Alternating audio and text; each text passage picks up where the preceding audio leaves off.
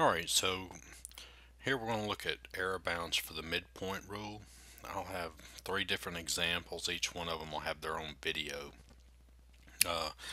Yeah, on here I've got the trapezoidal and midpoint. They're similar. So suppose the second derivative, the absolute value of the second derivative, is less than or equal to k when x is between a and b, and if the error of the midpoint rule, E sub m, this right here is for the trapezoidal. Okay, so basically if E sub t and E sub m are the errors in the trapezoidal and midpoint rules, we're just looking at the midpoint. Then the absolute value of E sub m is less than or equal to k times b minus a cubed over 24n squared. You can see they're pretty much the same. We got 12 here, 24 here, so they're going to be similar. So let's look at the example.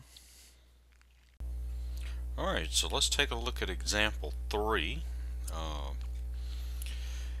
They want us to find how large should we take in order to guarantee that the midpoint rule approximation for the integral e to the 1 over x dx from 1 to 2 is accurate to within 0.0001.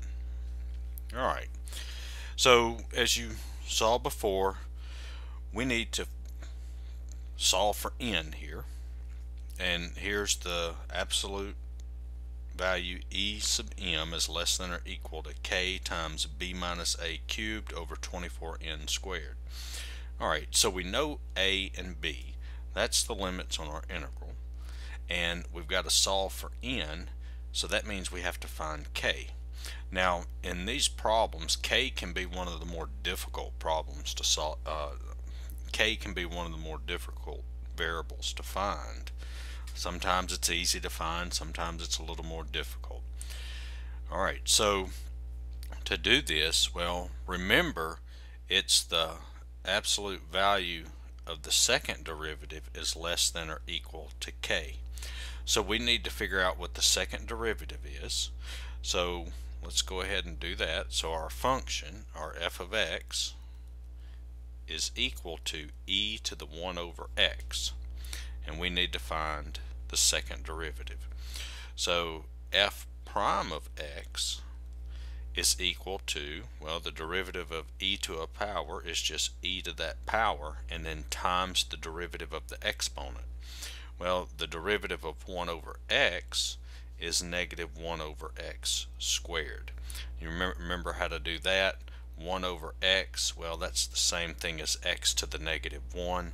So if I take the derivative of this, well, that's just the power rule. So that's negative 1x subtract 1, and then move this down to the denominator, so that makes it, that goes from x to the negative 2 to x to the positive 2, and so that's where this derivative comes from. Alright, so now I need to take the derivative of this using the chain rule. But before I do that, I'm going to actually rewrite it. I'm going to write this as negative x to the negative 2. I'm going to move this up, e to the 1 over x. Alright, so let's use the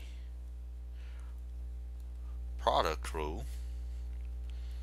Now earlier, I don't know if I said chain rule or product rule. If I said chain rule, I meant product rule. So we got to use the product rule here.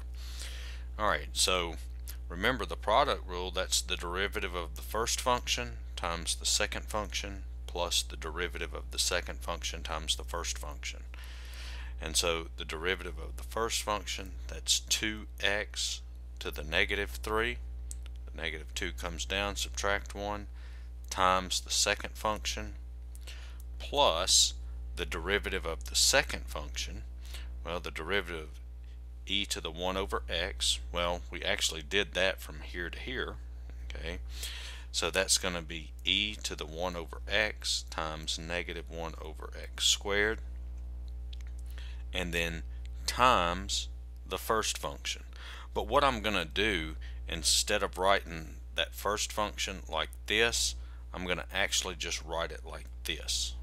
Okay, remember these are the same thing. So that's times -1 over x squared. So this is going to give me f double prime of x is equal to, so this is going to be 2 over x cubed e to the 1 over x. I just brought that down to the denominator, and then the negative and negative, that's plus 1 over x to the 4th times e to the 1 over x. And then what I'll do here, f double prime of x, I'm going to go ahead and factor out this e to the 1 over x. A lot of times when you're working problems, it's good to, if you have e to a power and you have a common factor, a lot of times it's good to factor that e out. Maybe not every time, but most of the time it's, it just makes it easier to look at. Alright, so now we've got the second derivative. So now we've got to figure out what k is. We got to figure out this thing right here, because see, this is the second derivative. Well, the absolute value of this is less than or equal to, well, what number? Okay, well, let's figure that out. Well, we know we're on the interval from 1 to 2, right? We're on the interval 1 to 2. So let's look at this. As we go from 1 to 2, what is the second derivative doing? Well, f double prime of x on this interval 1 to 2, well, let's see. As I plug in numbers from 1 to 2 in here for x, as I go from 1 to 2, this e to the 1 over x is getting smaller and smaller. It's decreasing. And notice these values are too. See, because these x values are in the denominator, and as I go from 1 to 2, x is getting larger and larger. So that means all of these fractions here are decreasing. So that means this whole thing is decreasing. So f double prime on this interval 1 to 2 is decreasing. Okay, so this is going to be largest when x is equal to 1. So we're going to let x equal 1 to find out what k is. Alright, so let's come down here and work that out. So I've got absolute f double prime of x. Let me draw a little line here, separate it. Alright, so this is equal to e to the 1 over x times 2 over x cubed plus 1 over x to the 4th. Okay, now you might be thinking, well, why aren't you putting the absolute value? Well, I could, but I don't need to, because this thing's going to be positive. Because what numbers am I putting in? I'm putting in numbers from 1 to 2, and so everything, it's always going to be positive.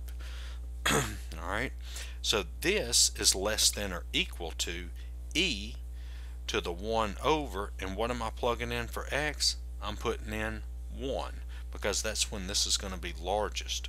So that's 1 over 2 1 cubed plus 1 over 1 to the 4th. So this in here is 2 plus 1, which is 3, and that's just e, so this is 3e. Okay, so this f double prime of x is less than or equal to 3e, and see up here, f double prime of x is less than or equal to k. So in this case, k is 3e. So we have k is equal to 3e, and now we plug k in, a and b, and then we can solve for n. Alright, so what we have here is we've got 3e times 2 minus 1 cubed over 24n squared. Alright, now what do we want this to be less than or equal to? Well, we want it to be less than or equal to 0.0001. So this is less than or equal to 0.0001.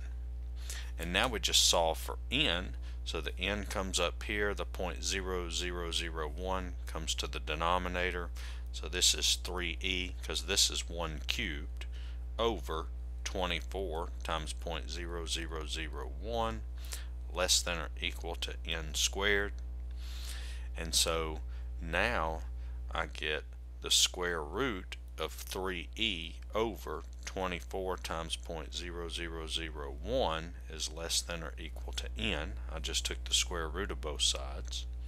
Okay, so that gives me n is greater than or equal to 58.3. Alright, and so that means n needs to be what? 59 in order to be accurate to within the 0.0001. Alright, so check out the other videos.